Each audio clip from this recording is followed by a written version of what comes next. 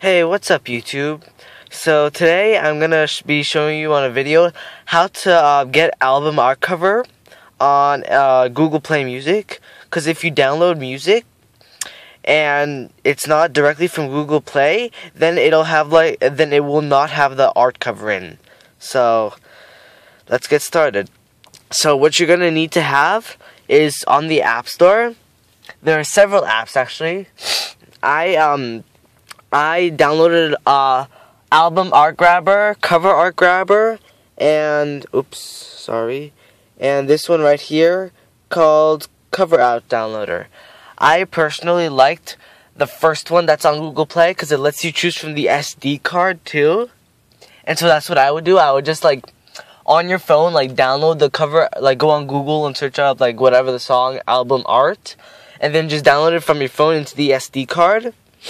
And then just go to the Google Play and download the cover art grabber. And then once you're in there, you go into the art and then you press one. Well, I don't have any data. So tap on the song that you want and then tap SD card and then find the picture and then just manually do it for all the songs. And then once you have that, go to the home screen but keep that in there. Then go all the way to settings. Then go all the way to, where is it? Apps.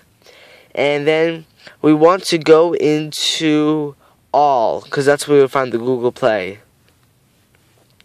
Alright. So Google Play. So then you go here. Then you're going to tap clear data. But I don't want to do it because I've already done it. And once you clear data, you can leave that for now.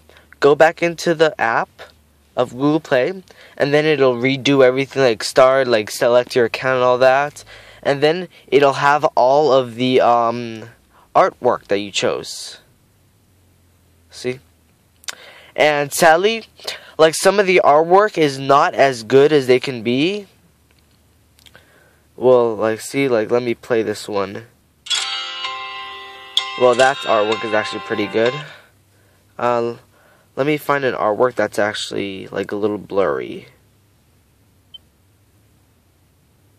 This is a little blurry, this one right here. Yeah.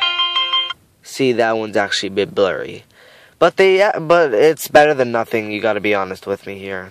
And so then you can exit out of everything, and that's all there is to it. So yeah, thanks for watching, thumbs up, and if you have any other suggestions or videos of what I can do for reviews or anything or problems that you encounter, just tell me in the comments. Bye bye.